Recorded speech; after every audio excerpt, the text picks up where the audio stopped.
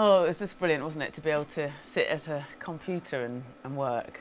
You say that, because I came from the linear background, and to have in front of you a huge vision mixer and a 9100 edit controller and an A53 DVE where you could do all your effects, and then the A66, when you were controlling this, you felt like you were the sort of captain of the Starship Enterprise.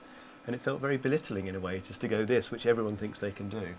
Yeah. So with that one, you walk in and you've got instant sort of respect, because you're like, no one knows what it's doing. Like a pilot. Yeah, exactly. Whereas here you go, that's a computer, I can use that. Yeah. But they can't. No, it was like the difference between, obviously, typing on a typewriter and being on a word processor, wasn't it?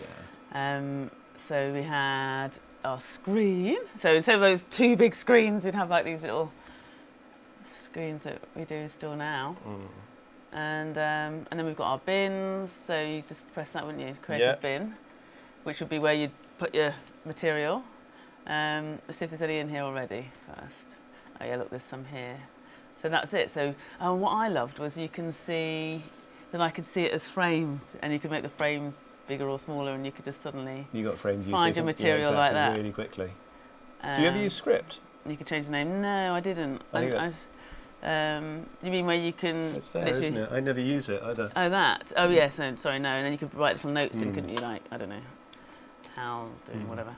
No, I never. I would just like the frames, and I still do. And I wonder if you see how you... This isn't...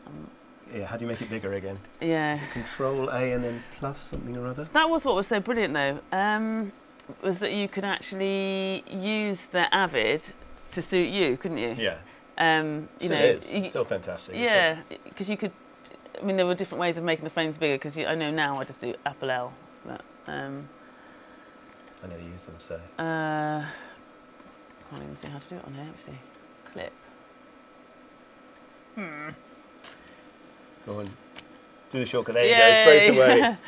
That's it. So yeah, so that nice big frame. So you'd fill that with frames, and you had to be very careful about how much footage you were putting in, didn't you? So you just. Well, it depended on how much storage you had, but we didn't have much storage then. And there's the drives.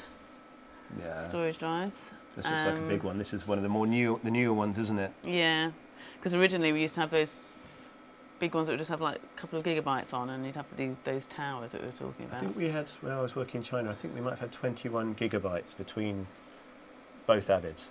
And so we'd always be shifting drives around, and then you'd be plugging them in, and then suddenly it wouldn't be working, and you'd have some kind of SCSI conflict, and then you'd be looking at it going, so the SCSI connectors on the back, and they had SCSI port numbers. Yes. Oh yeah, and the numbers had to be, each drive had to have a different number, and if you had to do the same, and you you've only couldn't got use it. And, 0 to 9 to use, and one of those numbers you couldn't use. Yeah, there were loads of, so suddenly we had even though we had this whole new fantastic, liberating world, we had lots of technical stuff to get our heads around, and I'm not the most technical person at the best of times, but I managed to do it. I think it's partly working at Avid, obviously.